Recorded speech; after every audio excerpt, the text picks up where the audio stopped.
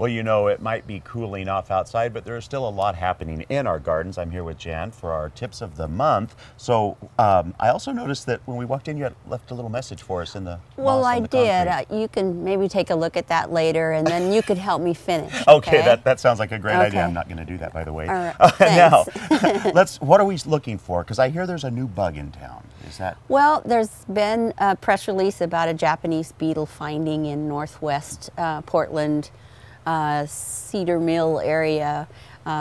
They've done some monitoring and found some Japanese beetles, which enough that there's a concern. Yeah. There isn't anything you're going to do about it now. It's about a half-inch adult beetle that's very metallic and has tufted white hairs along its side, and there's a lot of lookalikes as well. So don't panic. The adults are going to die because it's going to be cold here. Yeah. The larvae or the eggs have already been laid in turf.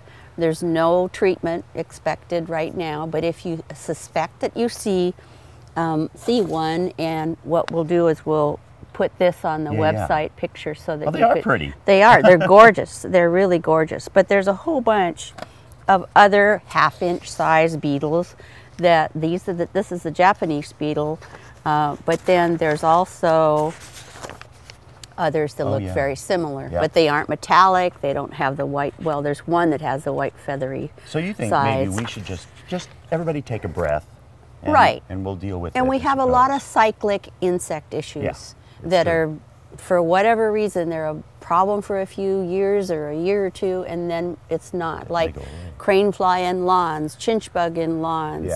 The marmorated stink bug, not that it's not still there, but it's not quite the panic that it might be. So we just want to say, keep your eye open. There's a hotline number on the Department of Agriculture that you can call if you think you've seen any. Now, there is also at this time of year, though, a webbing in trees, which is, there's a couple kinds, but this is the fall one, right? The fall webworm, not the tent caterpillar that's earlier. The fall webworm, they're on deciduous trees, which means those trees are going to lose their leaves anyway. The webworm is not eating the tree, they're just eating the leaves that's inside the web. And you can poke a hole in them if you can reach them, and parasitic insects will do the job for you. If not, don't worry about it. It's nothing. Because they're going to die out in the winter. Yep, absolutely. Nice. And then you have one thing out here about stretching plants. This is a great time to go out in your garden and see what's happening with your plants. Well, this one doesn't get the right light. It's telling me that on this whole side, there's really no growth going that way. And you can see it leaning. Look, here it goes. It goes from here and comes clear back around here. So if I wanted to do the right thing, I would dig it up and put it somewhere where it would reach light, get light all the way around.